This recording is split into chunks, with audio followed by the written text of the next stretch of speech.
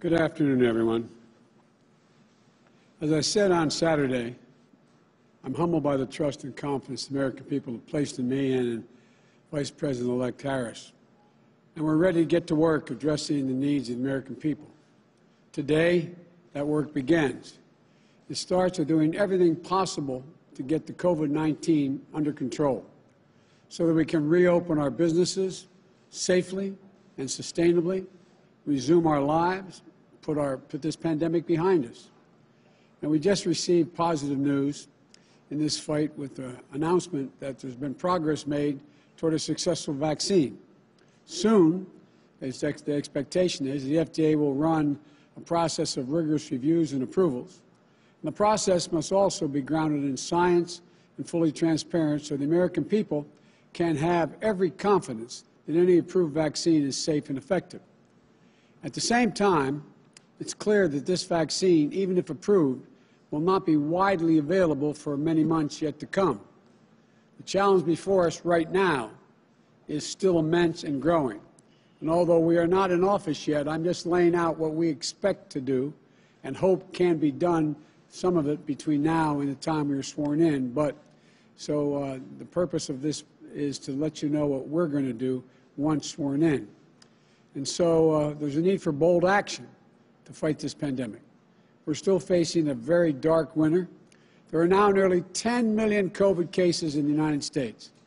And last week, we topped 120,000 new cases on multiple successive days. Infection rates are going up, hospitalizations are going up, deaths are going up. This crisis claimed nearly 1,000 American lives a day, and nearly 240,000 deaths so far. The projections still indicate we could lose 200,000 more lives in the coming months before a vaccine can be made widely available. So we can't forego the important work that needs to be done between now and then to get our country through the worst wave yet in this pandemic, to reduce the spread, to save lives.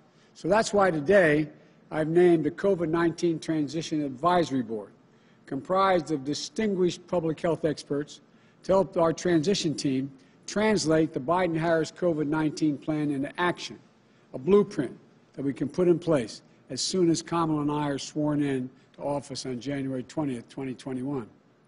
And we'll seek to add other members to this board during this bring additional important perspectives on public health and expertise throughout the transition. This group will advise on detailed plans built on a bedrock of science and to keep compassion, empathy, and care for every American at its core, making rapid testing widely available, more widely available, much more widely available, and building a core of contact tracers who will track and curb this disease while we prioritize getting vaccines first to the most at-risk populations. Developing clear and detailed guidance, providing the necessary resources for small businesses, schools, child care centers to reopen and operate safely and effectively during the pandemic, protecting both workers and the public. Scaling up productive life-saving treatments and therapeutics, and when it's ready, making sure an approved vaccine is distributed equitably and efficiently and free for every American. With cases rising once more, it's imperative that we ramp up our production of personal protective equipment to make sure our brave healthcare workers have what they need to do battle safely against this virus. We're going to get states, cities, and tribes the tests and the supplies they need. We're going to protect vulnerable populations who are at risk, most at risk from this virus, older Americans and those with pre-existing conditions. We're going to address the health and economic disparities that mean this virus is hitting the Black, Latino, Asian American, Pacific Islanders, Native American communities harder than white communities. Focusing on these communities is one of our priorities, not an afterthought. The bottom line, I will spare no effort to turn this pandemic around once we're sworn in on January 20th, to get our kids back to school safely, our businesses growing, and our economy running at full speed again, and to get an approved vaccine manufactured and distributed as quickly as possible to as many Americans as possible, free of charge. We'll follow the science. We'll follow the science. Let me say that again. And we'll adjust to new data when it comes in. And we'll listen and work in cooperation with governors and local leaders of both parties who are fighting this virus in their communities this very day. There is so much good work happening at state and local levels across the country. Governors, mayors, they're stepping up. The advisory board will listen and learn lessons from their experience. And because we know that we won't fully defeat COVID-19 until we defeat it everywhere, my advisory council also includes experts on global health security so that we can restore U.S. global leadership to fight this pandemic. This is a crisis that affects everyone. As I've said throughout this campaign, I will be a president for every American. This election is over. It's time to put aside the partisanship and the rhetoric that designed to demonize one another. It's time to end the politicization of basic, responsible public health steps like mask wearing and social distancing.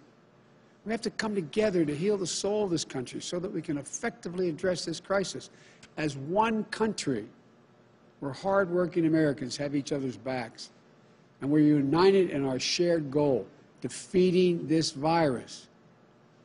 As we work toward a safe and effective vaccine, we know the single most effective thing we can do to stop the spread of COVID is wear a mask.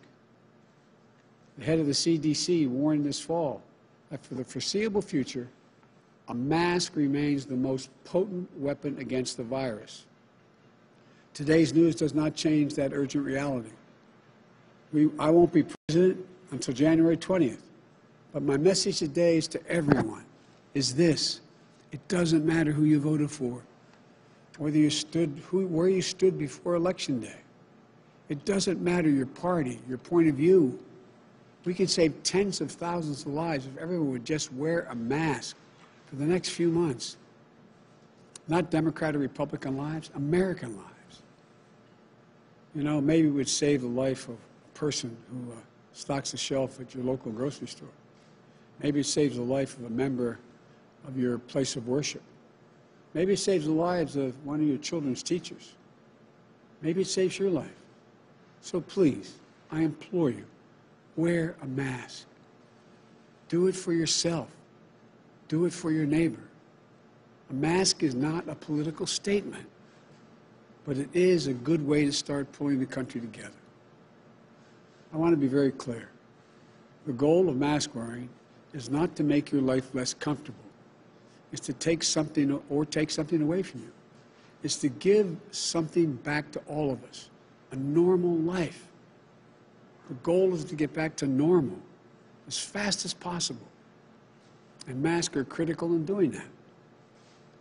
It won't be forever, but that's how we'll get our nation back up to speed economically, so we can go back to celebrating birthdays and holidays together, so we can attend sporting events together, so we can get back to the lives and connections we shared before the pandemic. It doesn't matter whether or not we always agree with one another. It doesn't matter who you voted for. We are Americans and our country is under threat. And now, we're now called to do the same thing that generations of proud Americans have done when faced with a crisis throughout our history. Rise above our differences to defend the strength and the vitality of our nation. You know, that's the character of patriots. That's the character of Americans. We have to do this together.